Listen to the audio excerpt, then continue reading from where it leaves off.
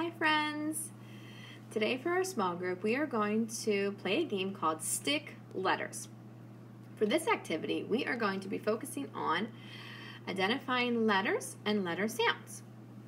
Families, if you can get the materials ready, we are going to need either craft sticks like this, or you can use sticks that you collect from outside, or chopsticks or toothpicks.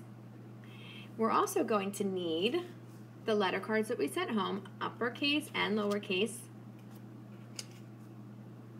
And if you can get some pipe cleaners from the bag that we sent home, maybe just a few, 2 to 3 pipe cleaners from the bag we sent home, that would work.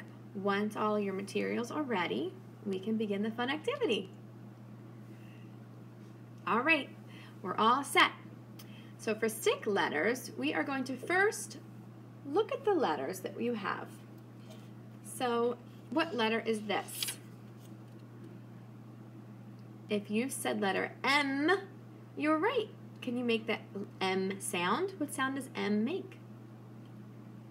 If you said M, man, good job.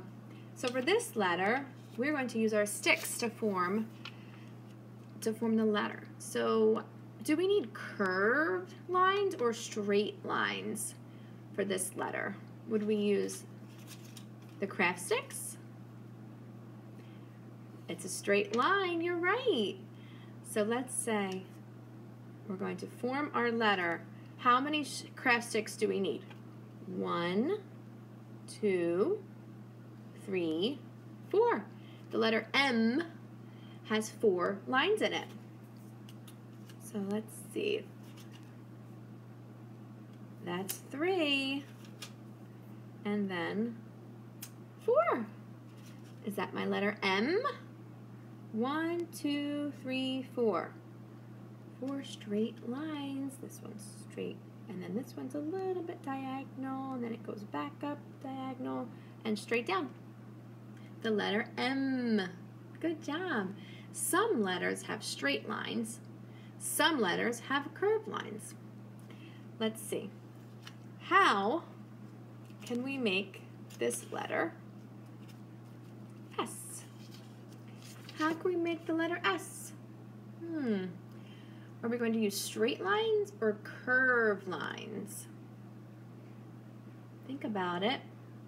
Move this over. If you said curved lines, you're right. An S kind of looks like a snake, right? Can you say that S letter sound with me? Ready?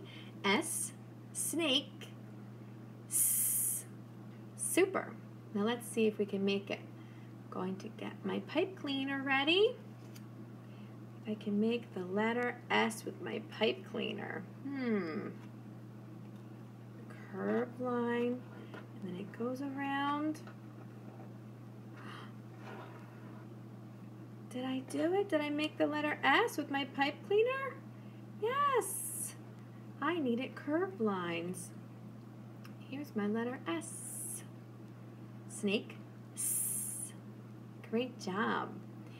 Now I want you to go through the letters, talk about what letter has straight lines, what letter has curved lines, count the lines like we did with the letter M, compare the letters and how they're formed, and make sure you're saying the letters and the letter sounds as you're doing this activity.